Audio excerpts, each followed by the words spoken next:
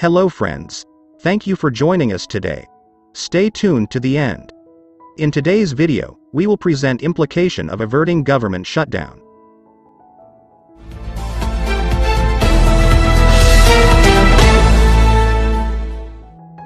Averting government shutdown. Implication on immigration. President Biden signed the government funding bill on Thursday, hours after congressional lawmakers passed the measure before the shutdown deadline. This will also prevent shutdown of the U.S. immigration system. The bill approved by Congress would keep the government open through December 3, 2021.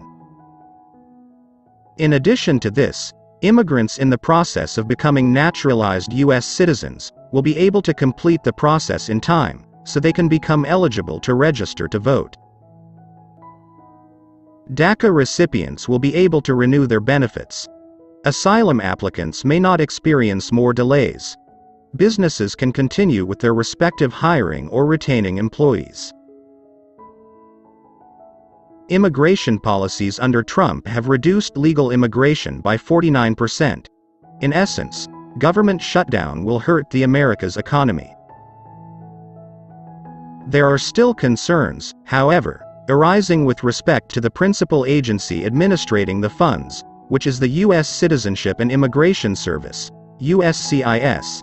The USCIS has not been compelled to introduce reforms to its management practices. According to some Democrats, this delay may have temporarily averted the shutdown but may not be enough to save the system down the road. We hope you found the information in this video helpful. We bring you information as we have updates. Please go ahead and subscribe to this channel. Don't forget to give a thumbs up and share with friends.